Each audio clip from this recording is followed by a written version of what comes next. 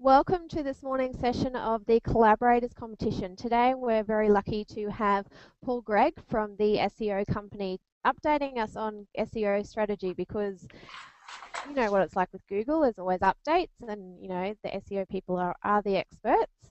So welcome, Paul, to this Google Hangout. Thanks, Emma. Thanks for the invitation. Pleasure. Now, I just want to touch base firstly on the Collaborators competition. We've got 5 days left till the end of the competition, and you've got a great chance of winning and sharing in over $8,000 worth of prizes.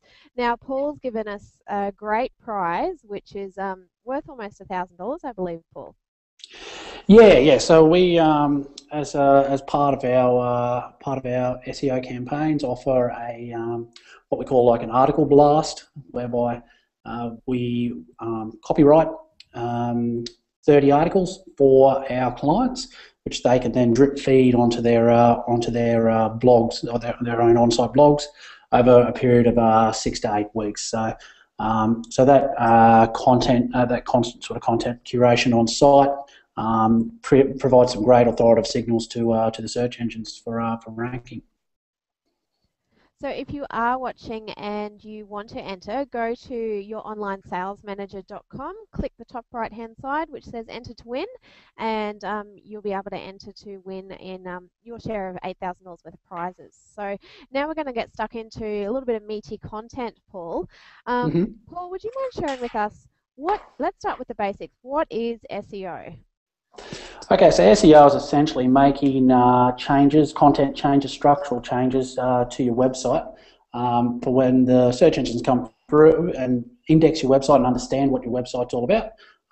They're able to essentially rank you in amongst your competitors on relevance for certain keywords. So that content change can look like we just talked about, blog articles, frequency of blog articles, having the on-page content relevant to themes within the website. So it's quite a technical game. I usually sort of get people to have a look at a search engine results page, and try to describe to me the sexiness of it, and it's very hard to. There's nothing creative on there other than maybe the map, and that's drawing a long bow at best. So to get businesses ranked, and it's sort of more down to the analysts and the technicians to using human interaction, and we've got some fairly heavy set software tools to assist us as well. So it's not just choosing the right heading and that's it. That's part of it. We need to have. You can go both ways with it. Obviously we need the internal linking structure, URL structures, the page content, all your metadata such as title tags and meta descriptions and H1 to H6 tags, all optimized correctly, and once again using human analysis as well as using our particular software tools available to us gives us a plan to be able to do that. And it's an ongoing improval process. Google make anywhere up to 500-600 algorithm changes every year. So keeping ahead of the curve as far as what the search engines see as being authoritative is quite important in the success of any SEO campaign. And by and large, especially over the last 18 months, 2 years, we've seen a lot of I guess our natural competitors fall by the wayside due to the fact that I guess they just don't have the technical resources at hand to be able to succeed long term within this particular sort of marketing niche. So what you're saying is that it's not just let's get to page one and then boom, that's it, our website's done. It needs to be a continual strategy update? Correct, absolutely. So we'll, as a matter of course, go back through most of our campaigns and their websites on usually a 6 to 8 week basis, and I wouldn't say perform a massive overhaul, but just those sort of 1% little tweaks to make sure that you know, whatever updates have rolled out over the previous sort of 6 to 8 weeks, or you know, even sooner, that we're that the website or the web property is best reflective of those you know, new authoritative criteria. So there has been a big update recently. Would you mind sharing just some of this, some of the key points in the latest update that will affect any business that's got a website? Yeah, so probably, yeah, like I said, about 500 times a year. You know, the likes of Google will update their algorithm, which is basically the robotic librarian who digs up the best content whenever the user keys in search queries.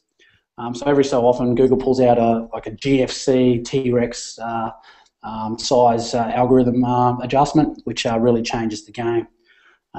So in a sense, you know, like we were saying, you know, SEO is not a short-term fix, such as AdWords or, you know, or the like.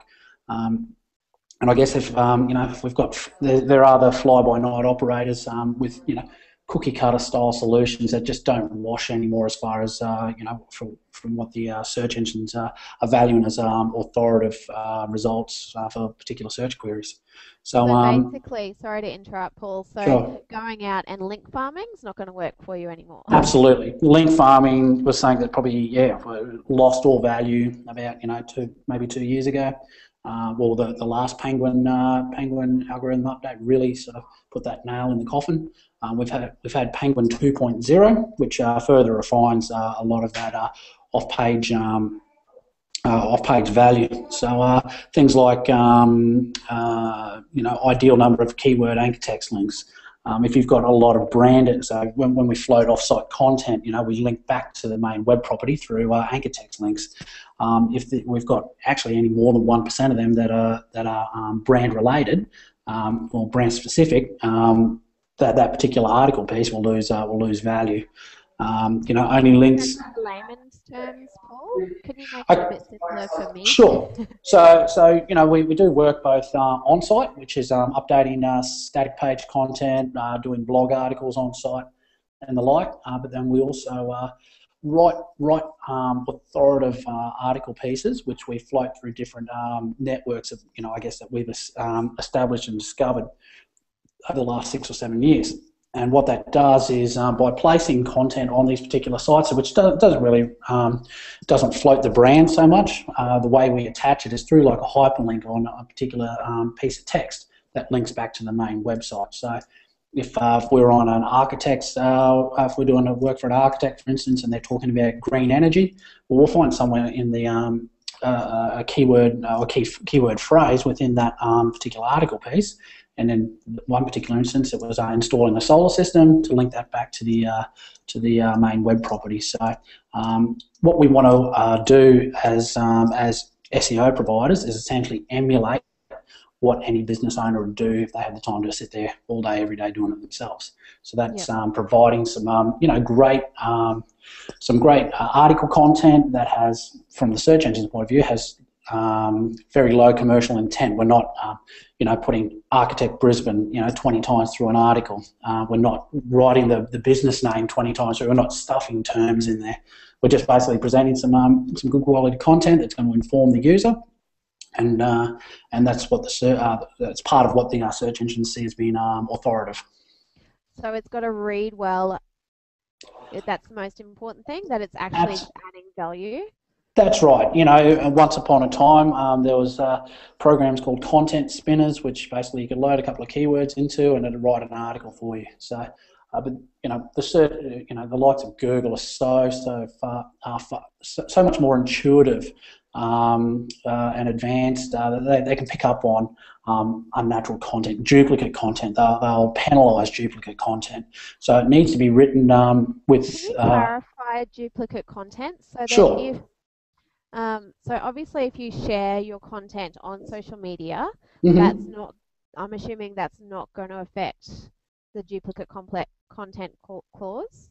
Well, yes and no. I think it probably comes down to a bit more of a case-by-case basis, but essentially duplicate content is, say you see a great article piece on, I don't know, the Courier Mail or whatever the case may be, and you go and basically either copy and paste that, or just go through and make minor sort of alterations to try and repurpose it.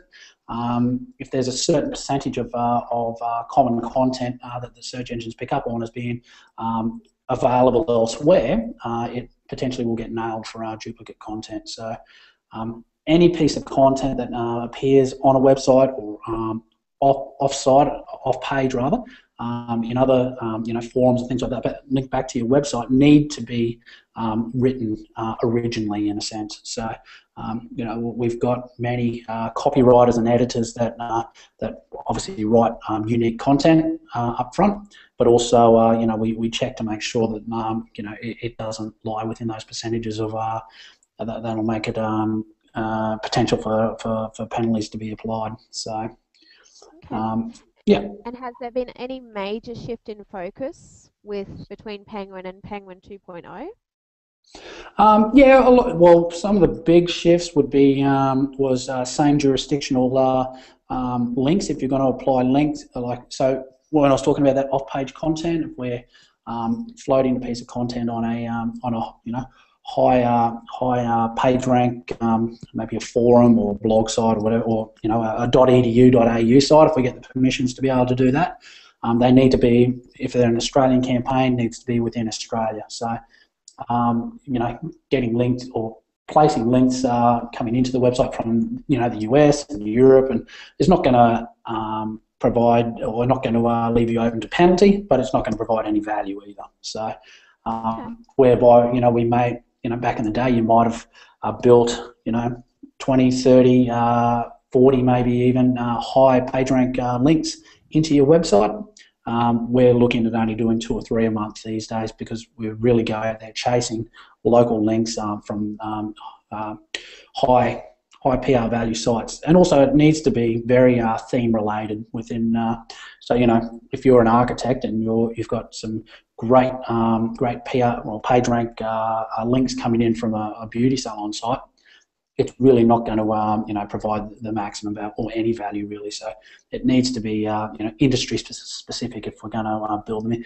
And once again, it just comes back to the fact of having that natural appeal and acting like that, sitting in the business owner's chair, and naturally, I'm sure most businesses out there wouldn't naturally, if they were an architect or a builder, place an article piece or a blog comment linking back to their website from something that's completely unrelated, unless there is that sort of direct relationship. And what if you don't have a local business? What if you have a truly international business, and you're getting articles posted overseas? How does that work? Well, the search algorithms have allegedly has around 200 different settings. So there's other factors that will fall into what a search engine sees as authoritative or not authoritative for a particular term. Now, social signalling is making up a larger chunk of the overall process of determining authority.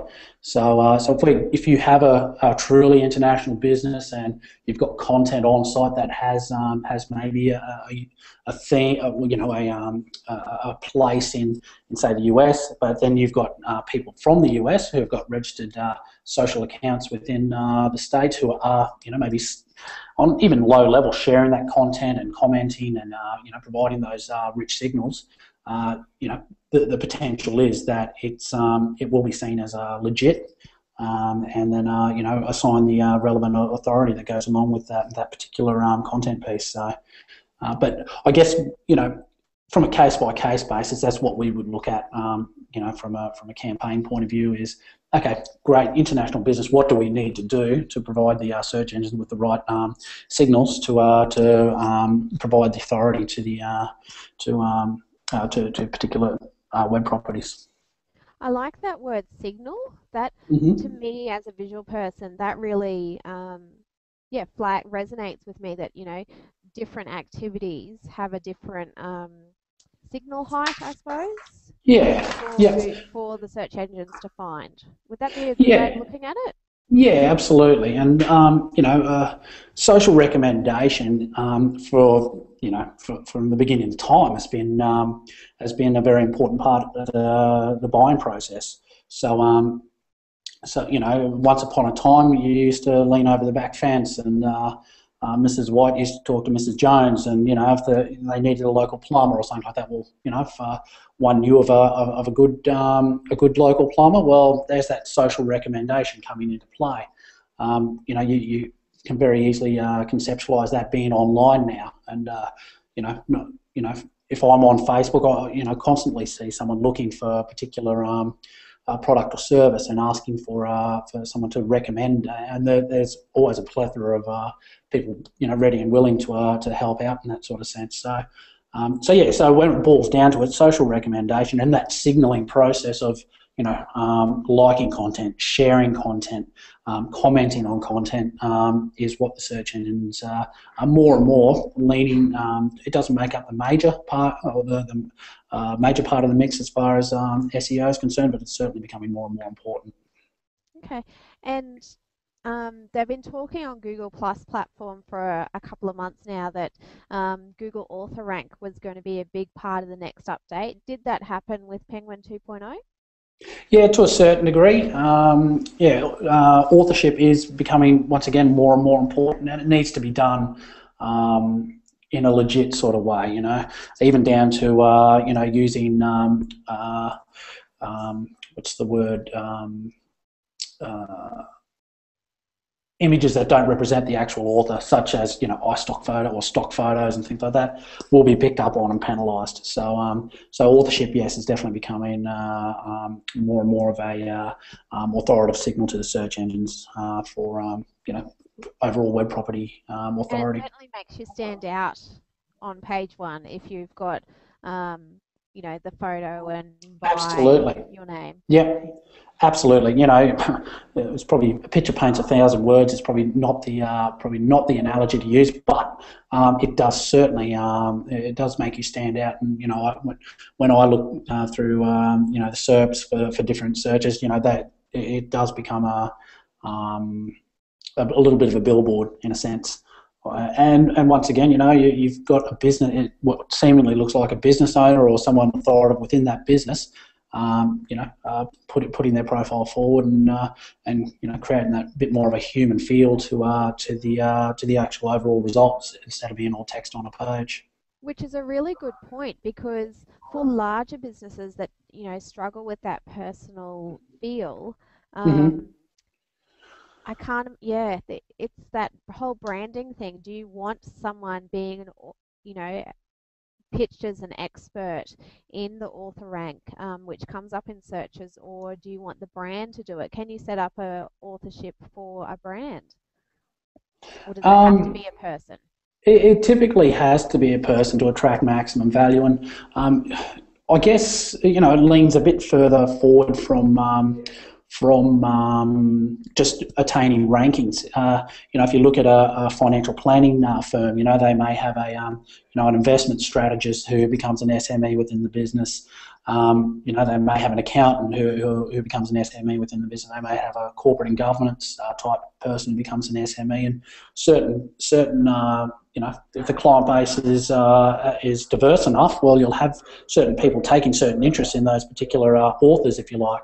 So, through the likes of LinkedIn and sharing content, relevant content, whether it be, topical or evergreen, setting up, encouraging people to attach themselves to different, feeds and whatnot to receive that content, floats the brand essentially every time you put something out. So. It certainly seems that, like across all platforms, whether it's SEO, Google Plus, that Google is liking the person behind the brand. They're sort of um, setting up the system so that it is the person behind the brand that needs to be at the forefront. Would you agree with that? Yeah, absolutely. And yeah, I guess the search engine, without saying definitively, we do want that sort of human appeal Yeah. that social connection between the two. Um, and yeah, once again, it goes well beyond well beyond just attaining rankings. People at the end of the day, everyone's got a product and a price, but not everybody has the same people, and people buy off people. So if we're as a company or as an entity, distributing and generating some good quality content that people find interesting, are out there sharing and promoting with their social groups.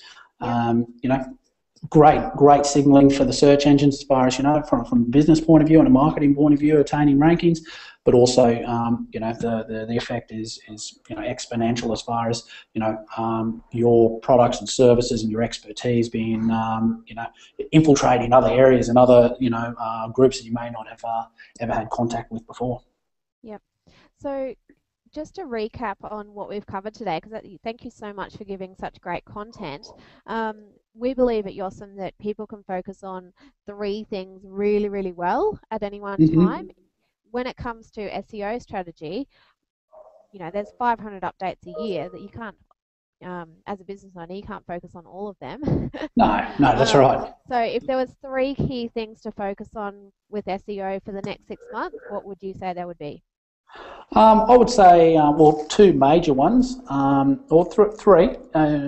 2 majors would split into 2. Setting up all your social platforms correctly. So looking at, if you're a visual business, getting a Pinterest account set up. That could be good from anyone from dress shops through to landscape suppliers, anyone who's got any sort of visual appeal to their business. Pinterest, very important for our businesses, is LinkedIn. So setting up a LinkedIn account and start establishing connections with people in the same sort of, jurisdictional sort of area. So, for instance, I generally attract marketing and advertising professionals from Brisbane and Sydney. So, when we generate content, people see that content, and I find I get a lot of likes from people consuming the content that we write. So setting them up and then using them effectively. So don't fatigue your audience with 4 or 5 different articles every day. You don't want to chase people away, but make it very poignant when you do float content and deliver content to the user. I'd say probably the other one would be on-site blogging. Writing an on-site blog, keep very keep within a theme. So, like I said, if you're an architect talking about green energy and incorporating green energy into a new house build, don't deviate off and start talking about something else like I'm not sure, laying a foundation or whatever the case may be.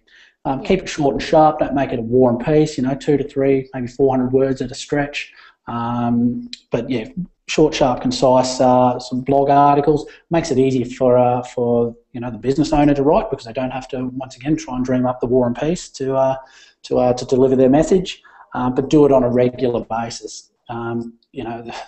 There's a lot of research out there, but even regular blogging, like 4 or 5 times in a week, which it can be seen as a little bit excessive, but can dramatically affect your overall rankings across certain search terms over a shorter period of time, being 4 or 5 months.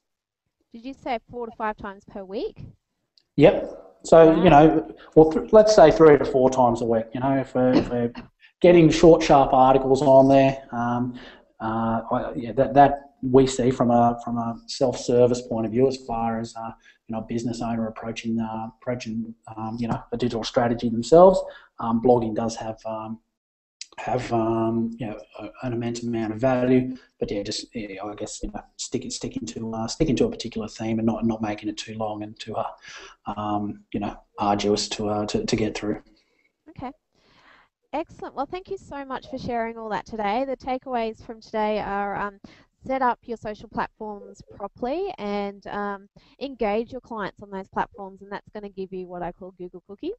Mm-hmm. And secondly is focus on your on-site blogging, which is great, because we actually have Sean Rasmussen from Learn How to Blog joining us later this afternoon to tell us how to blog. So Perfect. Good segue. Thanks so much, Paul, for sharing today. Did you have any My last pleasure. words that you wanted to share with the audience? And it looks like Paul's just frozen. Well, if you'd like to enter our competition and Yeah,